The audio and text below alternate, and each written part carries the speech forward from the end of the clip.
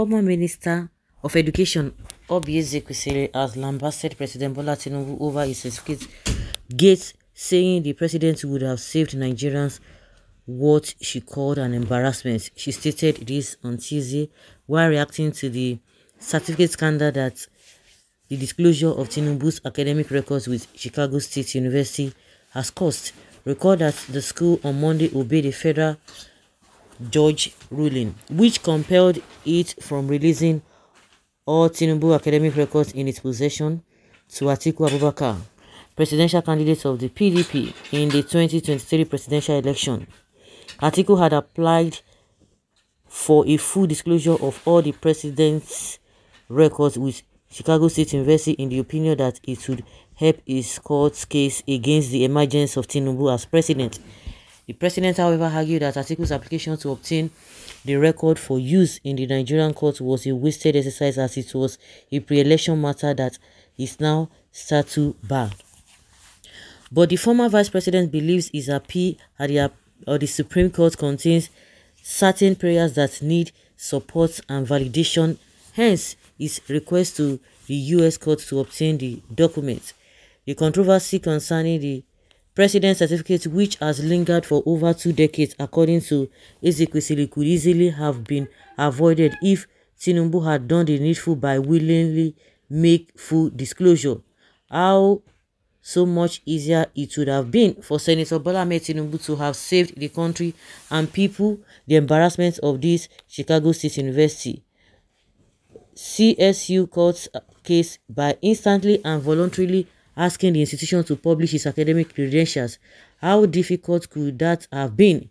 How so less traumatic such exemplary disclosure to remove all doubt would have been for Nigerians, the former minister said in a statement. She lamented, like most Nigerians, it is profoundly embarrassing to feed mocking questions on this matter that strikes at the heart of our national integrity from foreigners, our public leaders of a certain genre, despite transparency, and yet it is an antidote to fiascos like this one.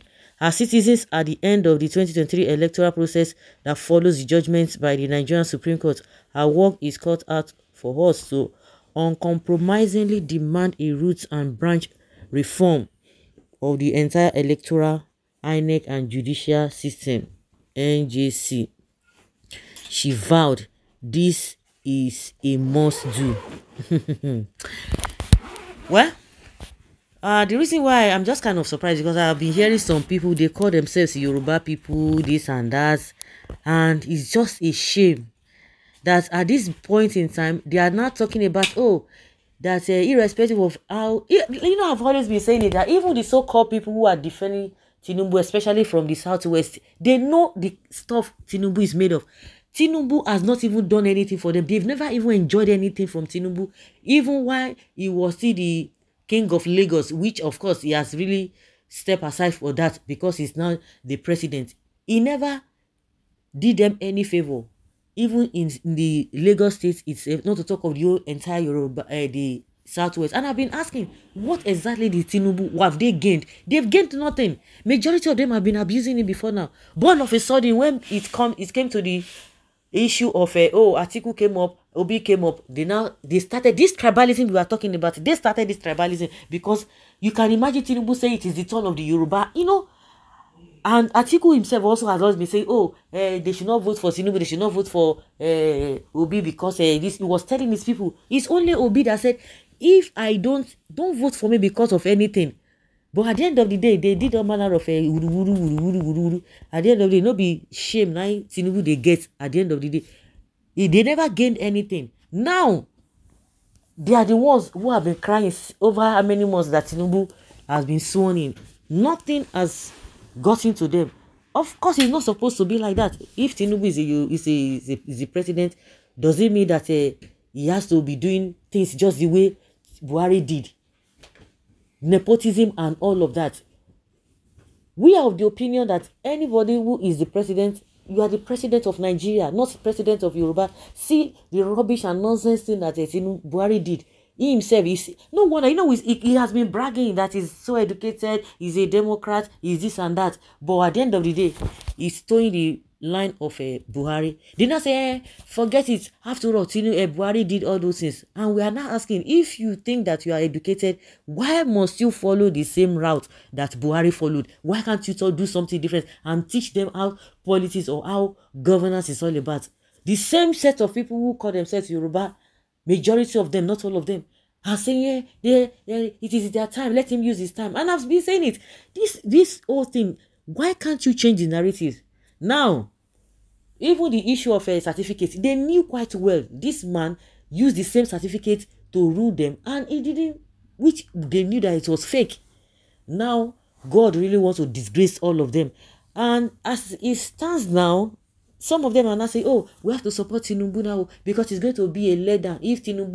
If they venture impeach Tinubu or remove Tinubu, it's going to be a disgrace to them. They don't even understand. They don't even know. As it is now, whether Tinubu is being removed or not, the disgrace is for everybody. Whether you are Yoruba, whether you are Igbo, whether you are from Morogbo, everybody, in as much you are in Nigeria, anywhere you go, nobody knows anything about whether you are from a southwest. Nobody cares.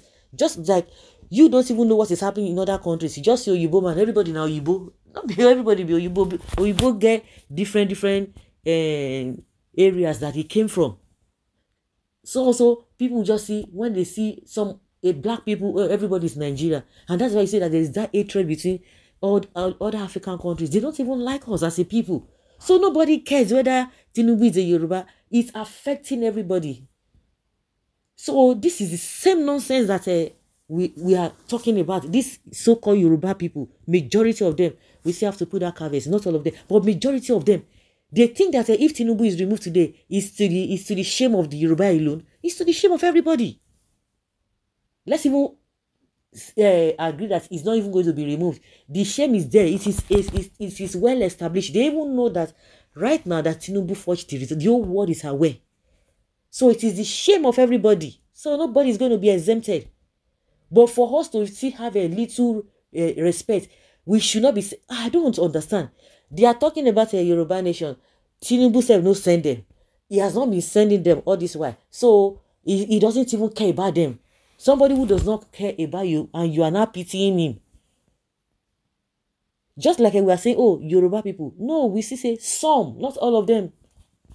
Just like outside world, when they see Nigerians, they just feel that everybody is corrupt. But by the time they begin to have a one-on-one relationship with you, they know that no, it is not good to generalize. You begin to see, you have to prove yourself as an individual outside this country.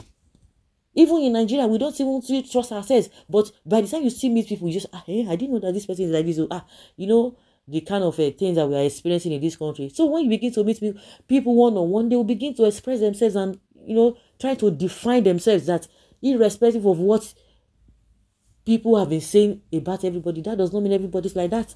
So they think that Yoruba is the shame of the Yoruba alone. And they are the ones causing this tribalism. All the nonsense that these people did, MC Olomo, they did in Lagos, at the end of the day, it's going to haunt them. Some of them are saying, I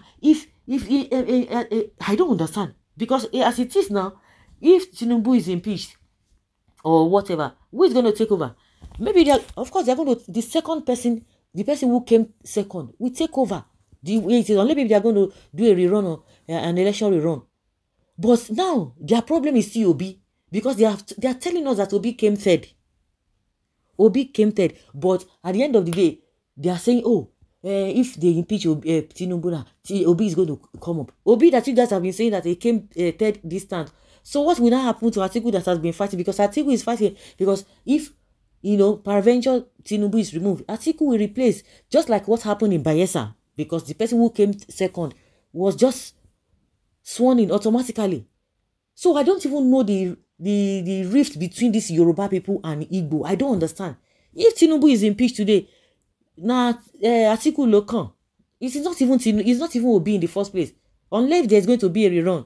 But if the way it ought to happen, it's not going to happen. So it is the shame of everybody. And now, I don't understand. You are trying to say, let us cover Tinubu because it's a Yoruba person. Is that what you are teaching the younger ones? that you can do anything, irrespective of anything. Your people, at the end of the day, even if they grab you, your people will just come out and surround you and support you. Is that what you are teaching the people?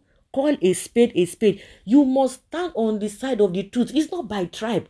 Even with your tribalism and with your whatever, what have you gained? Nothing. It's just really, really unfortunate and so ridiculous. I'm just trying to digress, but let's look at what Ezekwesili said. It is the embarrassment of everybody. It would have saved us. It is not a Yoruba people. It is not. It's everybody. In as much you're a Nigerian, especially when you come there abroad, forget it. Because I know some of them, they don't even get shame for Nigeria. But if you're abroad and you think that it's nobody even knows where you come from. Yeah, you are in Nigeria. Is it not your president that is this? And I don't even know if they even think that Tinubu should not even be removed. I don't even know how he's going to govern well, because we are not going to be isolated from the world. Who is going to take that kind of person serious? Really? Make una continue with this tribalism. So guys, let's say your opinion and have your take on this.